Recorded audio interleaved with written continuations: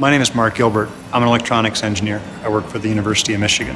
I'm working on the development of evaluation procedures for pre-crash systems for the Collaborative Safety Research Center. The goals of this project are to develop test procedures so that we can evaluate systems which intervene when the driver is not able to.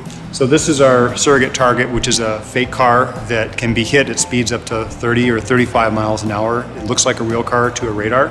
We've done hundreds of tests out of the track with that system, collected all that data. We also designed braking robots, and we can program them so they decelerate the same way that a human would, but we can do it multiple times in a row and get the same result. I think that the next big thing in automotive safety is that these sorts of systems which intervene automatically in hazardous situations are going to become more and more common.